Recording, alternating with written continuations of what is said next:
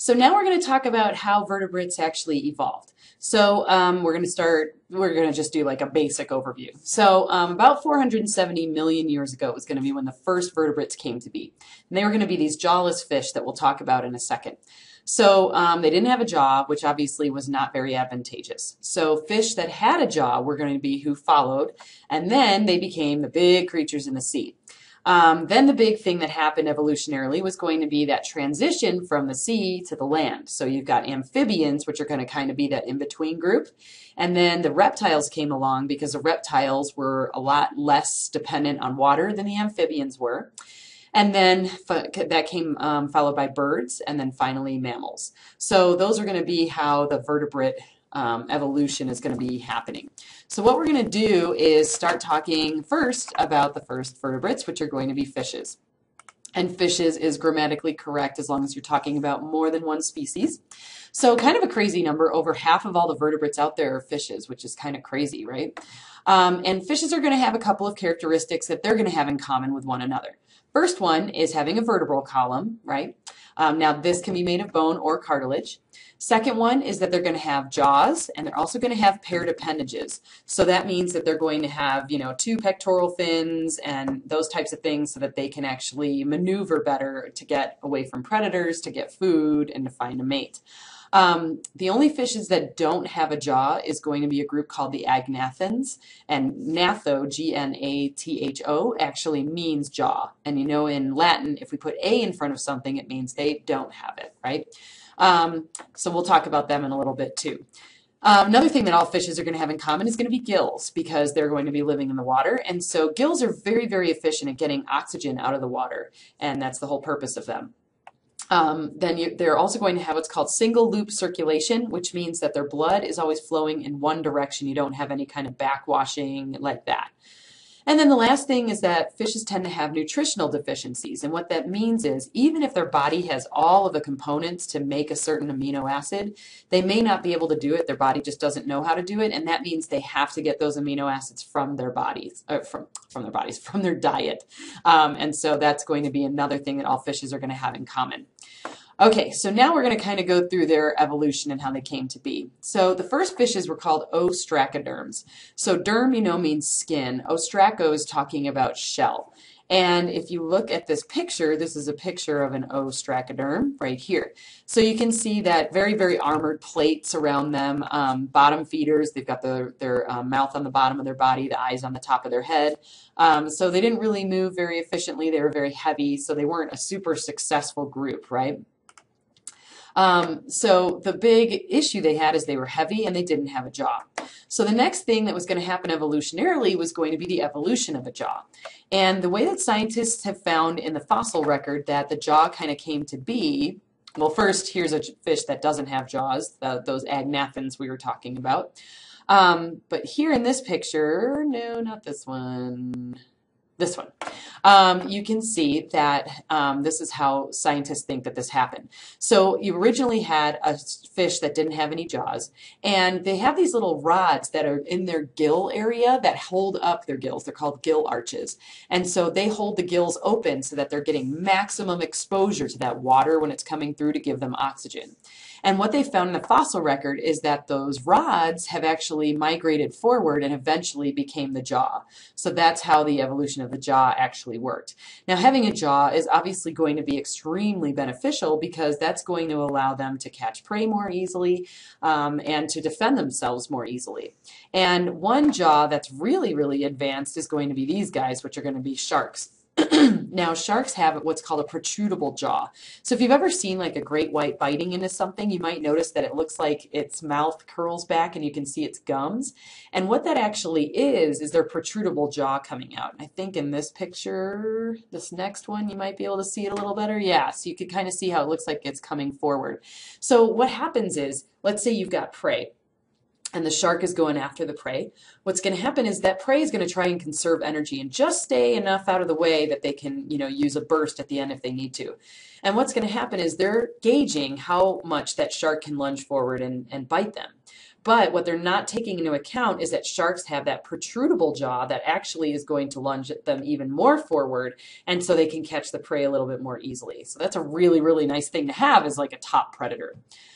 Okay, now going back to the notes, the next big evolution milestone was going to be the rise of active swimmers.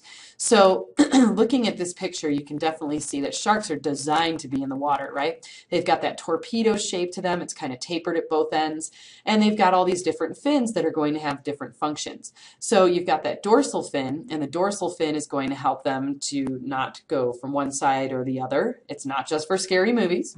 Then you've got the pectoral fins. And if you kind of look at these guys, you can see that like where an airplane kind of shape came from, right? They look very similar.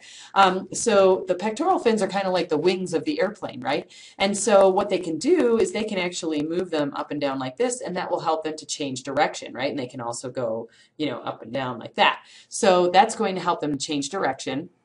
And then you've got this big fin back here, and that's going to be called a caudal fin. And the whole point of a caudal fin is to actually provide them with propulsion, right, and push them through. So it's really interesting to look at different fishes and see how they have these different fins in relation to their body. There's a great fish called a thresher shark, and this is what a thresher shark looks like right here. Look at the size of that caudal fin, and as a result, look at what they can do. They can jump way far out of the water because they have that massive propulsion from that fin. Okay, now another thing about sharks, did we, yeah, we'll talk about those in a sec. Okay, so sharks are going to become the top predators, obviously, because they're going to be extremely advanced and just designed for what they need to do. So a couple things about sharks. They're going to be in a class that's called chondrichthyes. So ichthyes means fish. Chond, C-H-O-N-D, means cartilage. So these are going to be the cartilaginous fish. So these are going to be the first vertebrates that actually had teeth. They give birth to live young. And they also are going to be in the same category as stingrays and skates. Skates look just like a stingray. Now, sharks have something really cool about them that actually helps them to swim more efficiently. And that's going to be what you see here, if I can get this to come up. And that's called dermal denticles. So dermal means skin, denticles are talking about teeth. So they actually have like these teeth on their skin, and you'll see this when you dissect the shark. And so if you go in one direction on their skin, it feels very smooth, but if you go in the other direction, it feels like sandpaper, and sometimes it could even cut you. And that's due to these dermal denticles. And those are there to give them maximum efficiency when they're swimming. So if you've ever swum in a pool, you may have noticed like if you move, there's like a swirl that comes behind you, and at first it's kind of pulling at you, and then it kind of pushes you forward. That's what these do. So if you picture them swimming, right, and you've got this dermal denticle, the water is going to go over it and then come under and push them forward.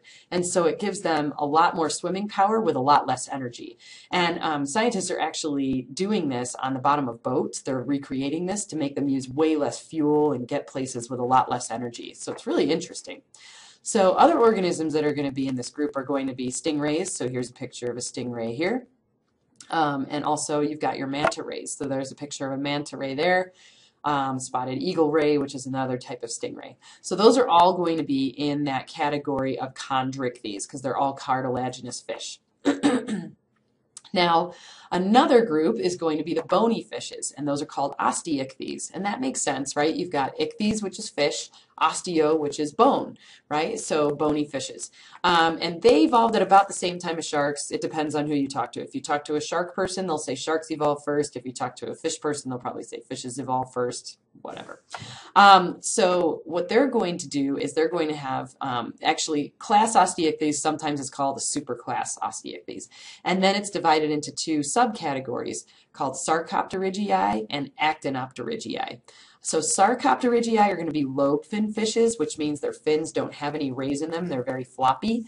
And then you've got Actinopterygii, which are going to be ray fin fishes, which actually have bony rays within their fins. So I can show you some pictures to explain what I'm talking about.